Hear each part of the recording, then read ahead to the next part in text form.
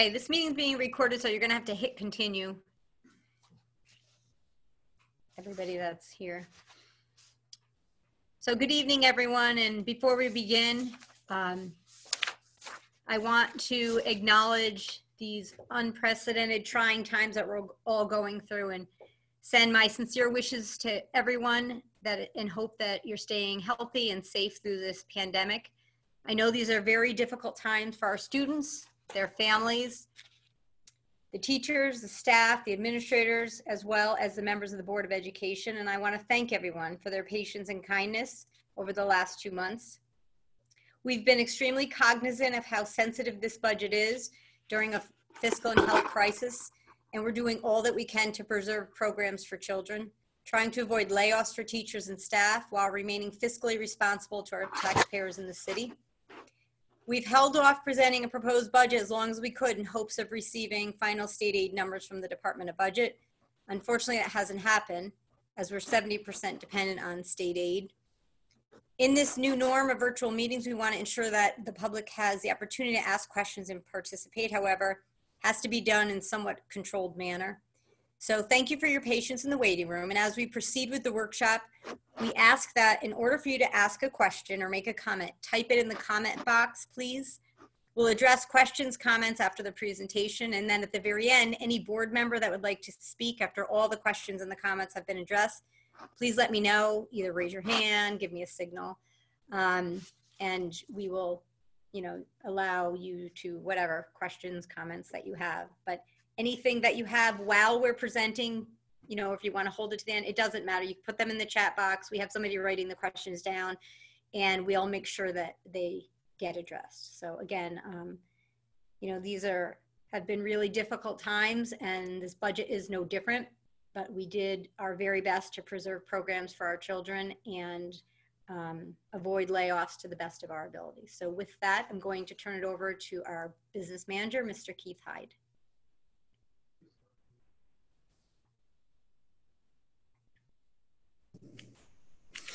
Thank you, Dr. Kaplan. Let me just begin by saying that this is by no means a completed budget. This is a living, breathing document. As Dr. Kaplan stated, we were hoping to get more clarification on our final state aid number after the governor completed his first of 3 lookbacks, at which he was supposed to tell us what our cut would be earlier this afternoon, but of course that didn't happen.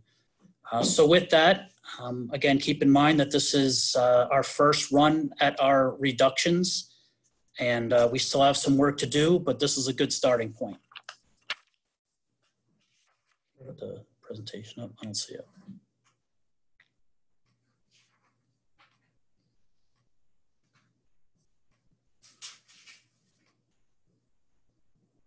There you go. Can everybody see that now? Go to presenter view. Okay. Okay. Go to slide 2. All right, so a couple of things that I wanted to just touch upon before we get into the numbers themselves is that every year we seem to have the same problem. It's not a problem with our expenditures or being irresponsible. It's every year we're waiting on what our final revenue numbers are going to be. We rely on state aid and our school taxes for 95% of our total revenues. We are now limited in the amount of taxes that we can raise by the statutory tax cap, which has been in effect since 2011 and 12. And I would point out that we have been under the cap every year since then, and this year will be no different. Our current tax levy will be going out at $7,239,000, which in a slide or two you will see is under our maximum statutory cap.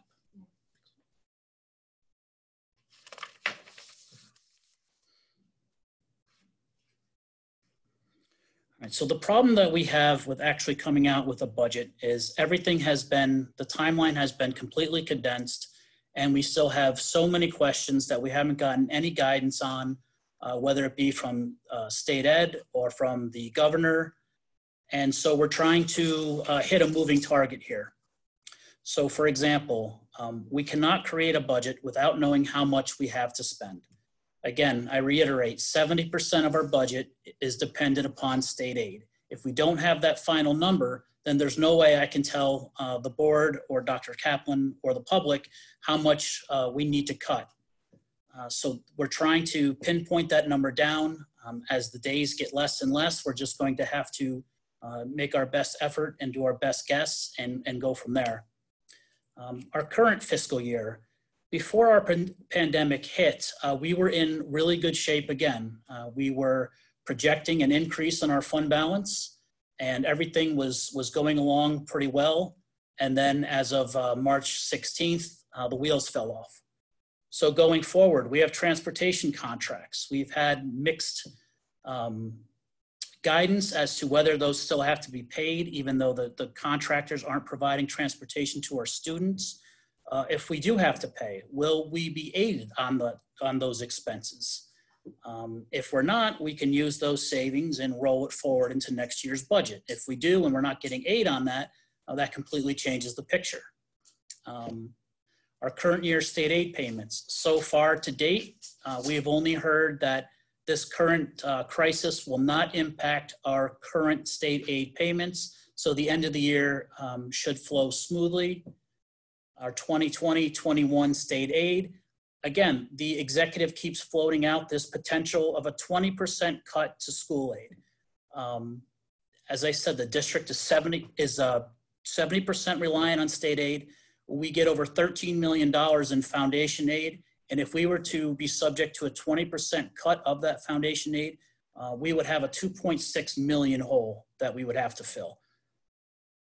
And what's different about this current crisis as opposed to other years is that we have one crack at having the public adopt our budget and vote for it. And if not, we go straight to what's called a contingency budget.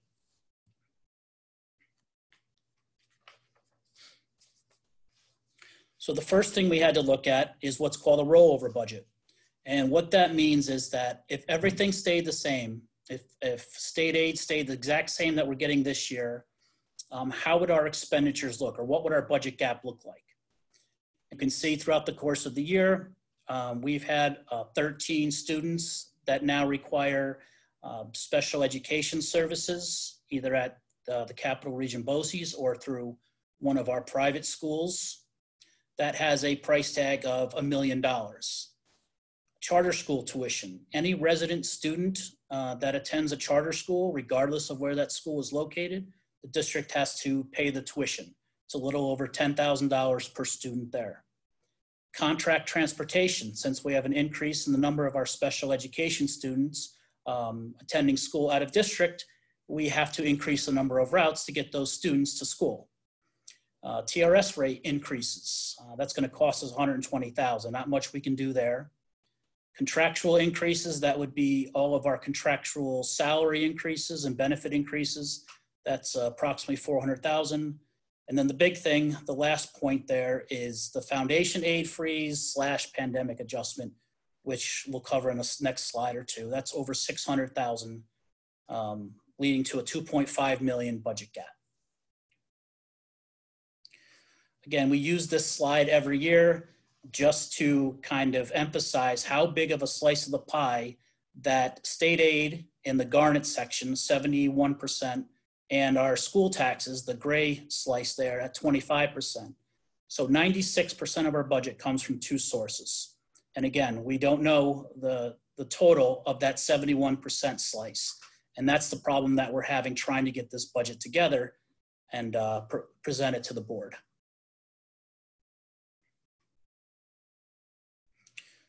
So I said that before this pandemic happened, things were looking pretty good. And what this is that it's a comparison over the current 1920 enacted budget and what the governor proposed back in January. And if you skip down to the bottom, you'll see the total line that the district was set to receive over $500,000 increase in aid. The one caveat was that the governor was kind of changing things up by he consolidated some of that expenditure-driven aid into a foundation aid number. So it took a little backtracking to come up with the foundation aid. And you'll see that was at the very top line, an increase of $388,000. That's our discretionary spending. That's not tied to any expenditure that we have. So that's what we can use going forward. However, what you'll see here is after the pandemic, when the governor came out with the enacted budget, you can now see all of the parentheses, and those are all the reductions in our state aid. You can see the foundation aid, we lost $388,000.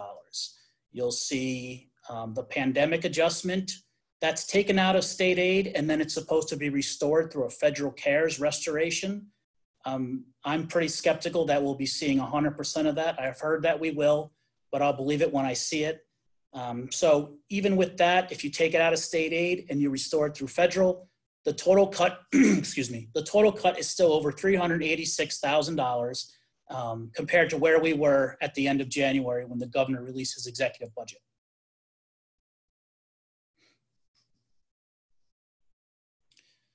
So that's the 70% of our revenue. This is the 25%, our tax cap calculation. It's typically known as a 2% calculation, but you'll see there's a number of different variables that go into it to arrive at the levy limit. You can see the first column was our current fiscal year, approximately $7.1 million. And when we go through all of the components of this formula, you'll see that the max levy we could go out with is a little over $7.2 million. You'll see the next line there. It just says that our 2021 tax levy will be $7,239,000, which is below the maximum allowable levy limit of $7,241,685. That is a year-over-year increase of 1.98%, or a little under $141,000. Again, even throughout this fiscal crisis, we do not plan on asking our taxpayers to shoulder any more of the burden than we have in the past. And we continue to hold to that. And we say that, what if we did want to go out and pierce the cap? Well, every 1% that we would go over our levy limit, it would equal approximately $71,000. And to put that in context, one FTE in a classroom is at about $75,000. So going over 1% wouldn't even cover the cost of one full-time teacher. So when you're looking at the budget and where you can actually make reductions or cuts from, it's a people business. You'll see that salaries and benefits make up about 60% of our budget. Debt service, there's nothing we can do about that. Special ed tuition, nothing we can do about that. Other is everything else. Contractual increases, supplies, professional development, everything else that you can think of falls into that other category. So when you're talking about reductions, that's where you have to pick from. So here are the reductions that we have come up with. Reductions, not cuts, correct. As I said in the beginning, we're facing a $2.5 million gap. This will eliminate approximately $1 million from that gap. So the first one is staff reductions through attrition and not replacing open positions. These are not layoffs. These are employees who have left the district that we're just implementing a hiring freeze, so to speak. And you can see the breakdown there. Instructional, elementary and high school, 1 teacher each. Support staff, 2 TAs at the elementary school, a hall monitor at the high school. Administration, half of an FTE. And then we're also asking the coaches if they would agree to a proposed stipend freeze. The total of all those equals $242,000. We also have the ability to place some salaries into some state and federal grants. You can just see there the 2 grants that we would be using, 3 grants, excuse me, Title II, UPK, and Extra. That would save the general fund another $108,000.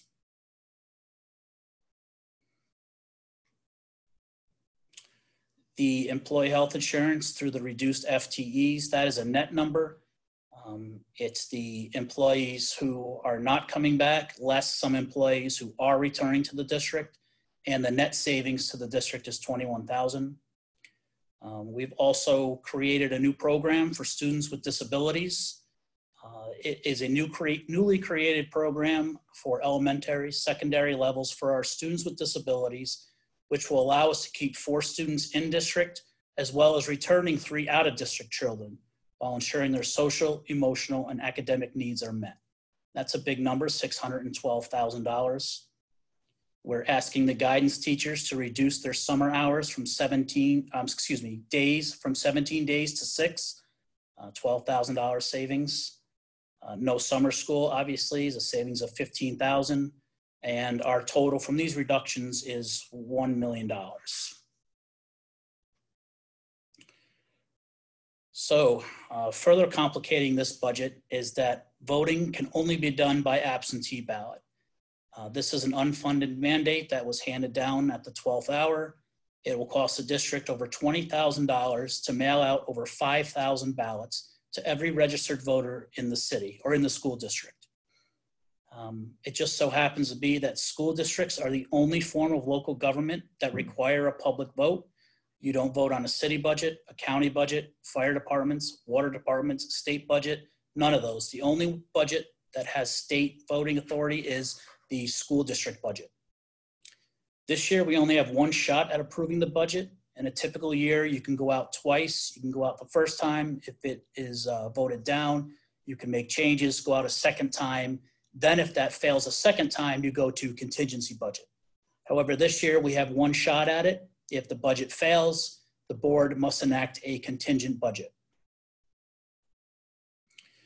So a contingency budget has all these different kinds of statutory limitations and what can and cannot be included. What it can include are teacher salaries and ordinary contingent expenses subject to a cap on the administrative portion of the budget, with no increase in the tax levy over the prior year. I'd just like to point out the administrative portion does not mean administrators. The budget is in 3 parts, a programmatic, an administrative, and a capital. So the administrative applies to basically 1/3 of our 3-part budget.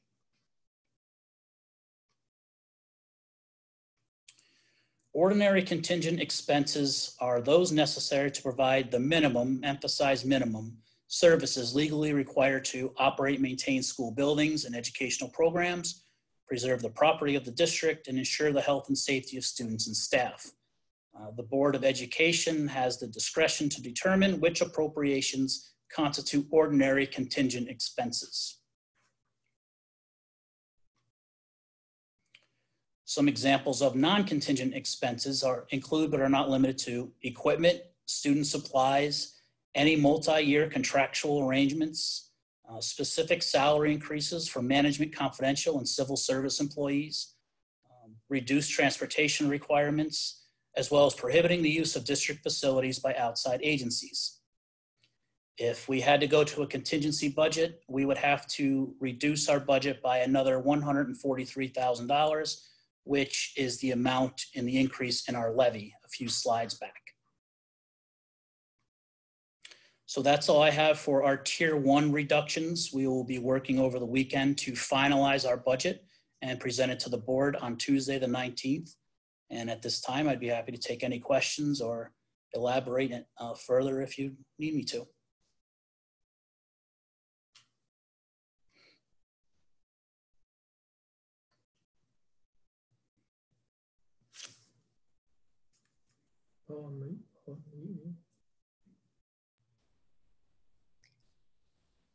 Okay, does anybody, maybe by either typing your name in the box or show of hands, I have different screens, so I can't see every, I have to scroll. Does anybody have, board members, anything that you want to say? Any questions? Anybody need to be unmuted? Yes, Amanda. Can you unmute Amanda? Hold, please. Hi, thank you. Thanks, Keith, I can't hear you. Hold on. for all your work. Oh, my volume. Hold on. Sorry. My volume. How do I do it? Okay, sorry, Amanda. Go ahead. Okay. So one of my questions But first, I just wanted to thank Keith for all of his work around the budget. I know you and the administrators, including Dr. Kaplan, have been working around the clock on trying to get the board this information, so I appreciate that. I was wondering if the construction that was approved is going to have any impact at this time. The construction that was improved isn't going to impact, so we bond that out, so it's not anything that's going to come from the general fund. We, for half a second, thought about, do we still go forward with it? But it's all life, health, and safety issues. So it's, you know, roofs, it's drainage. There were no frills in that project anyway. I mean, we will be very clear about sticking to the $10 million, you know, approved. Like, there won't be anything over. There will be no extras thrown in there. But no, that's separate and apart. Do you want to say anything about that, Keith? Can you unmute Keith?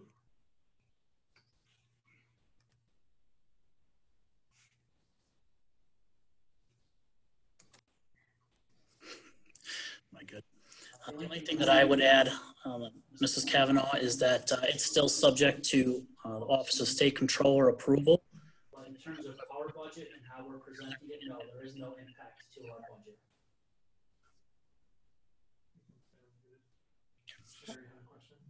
Okay.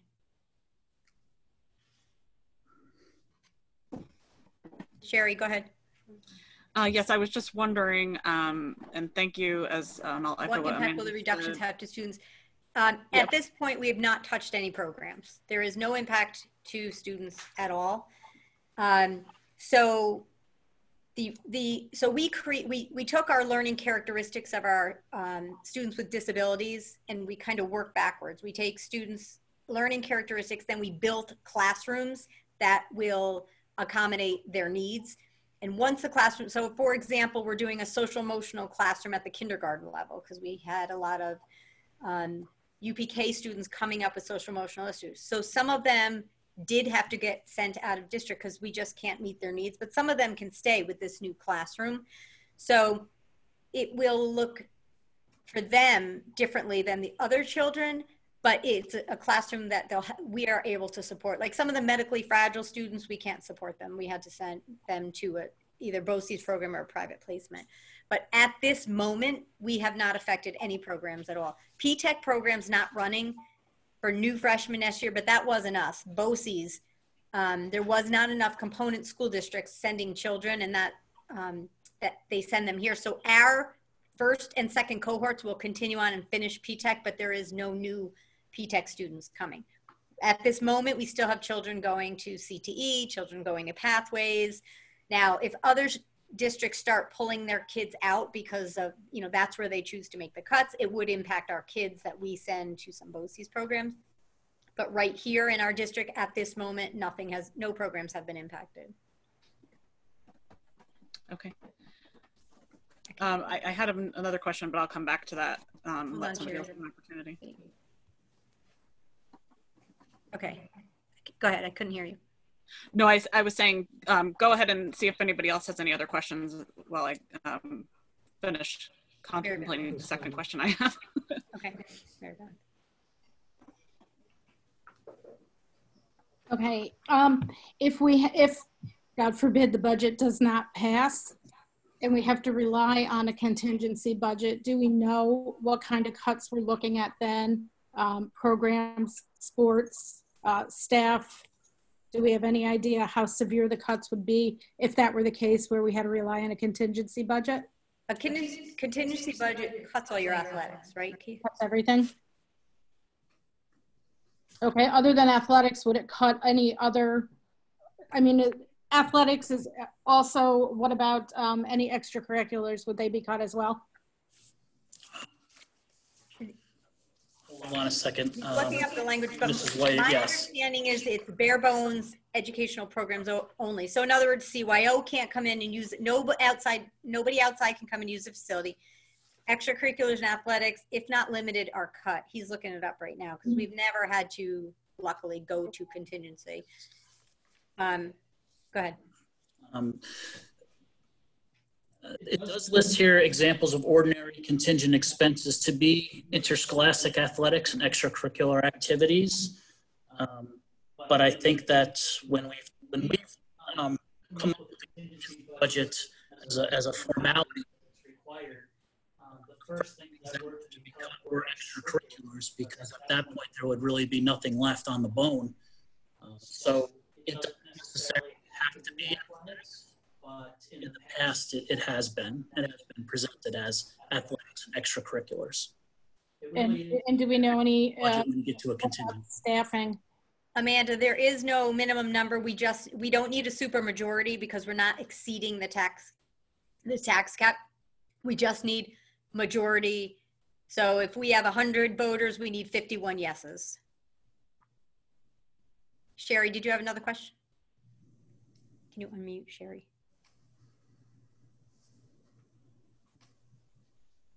Sorry about that. So yes, the other question that I have is, you know, I know we talked about during the contingency budget portion, it said that the Board of Ed determines this. What does that mean? I guess I'm not really, I know we've never had one. So the budget is the Board of Ed budget. We are presenting this budget. So if you guys said to us, we disagree with, let's say you disagree with us cutting any teachers. So I can give you an example.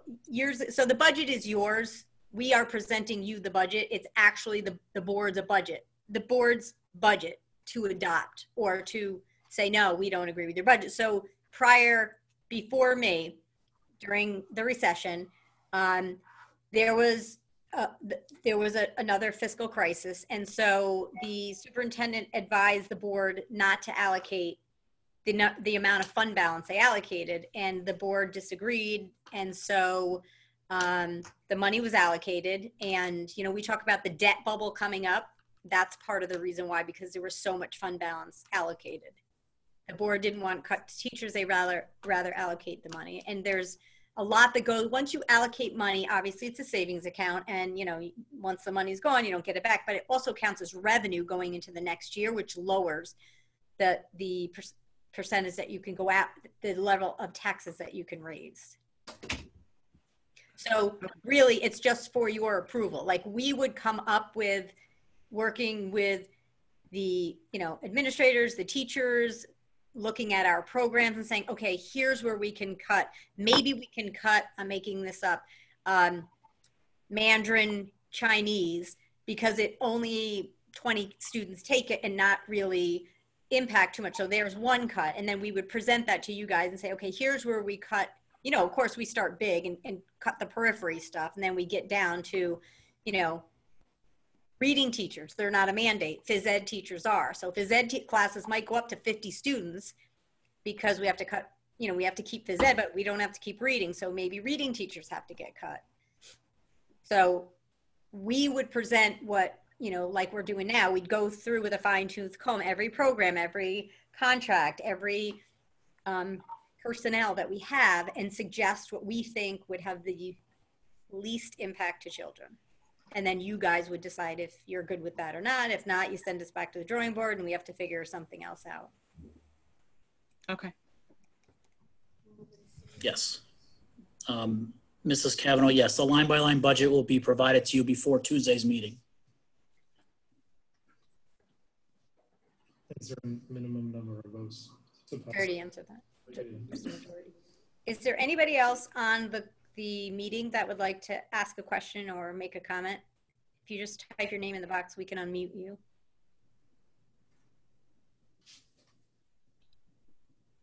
As the tornado rolls in and, you know, we're about to, because we don't have a storm enough brewing here. Is the PTA considered an outside agency? Yeah. I don't think so, Keith. Yeah. Yes, they're separate from districts. Right, I know that, but would they be able to use the facility?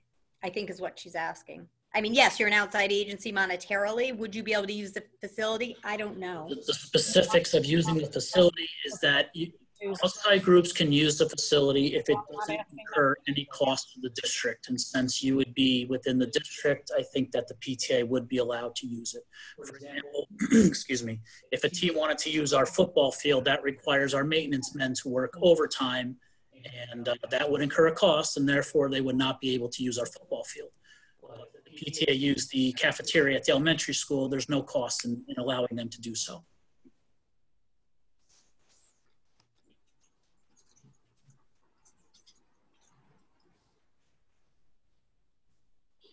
Anybody else? Okay, well, I'll type my email in the box in case anybody doesn't have it. You can email me any questions. So if you think of, when will we know what the transportation savings? We don't know. So we have not been given guidance. I spoke to the attorney for NISCUS yesterday. The dilemma is that we entered into these contracts in good faith that we were going to be delivered a service. So we were paying, but now we're 2 months out. The service isn't being delivered. No fault of the transportation contracts that we signed with, but no fault of ours either. So we are not sure if we get transportation aid back because they're not really. So transportation aid is what's the word I'm looking for? By miles. It's derived by mileage, and so they're not really driving. So we're not positive. It's not dollar for dollar aid. We don't even know if we'd get transportation aid back. So most districts have now stopped paying their contracts.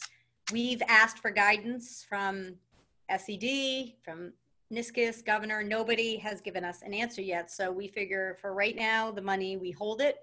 And if we're told we have to give it back, we have to pay them, then we pay them.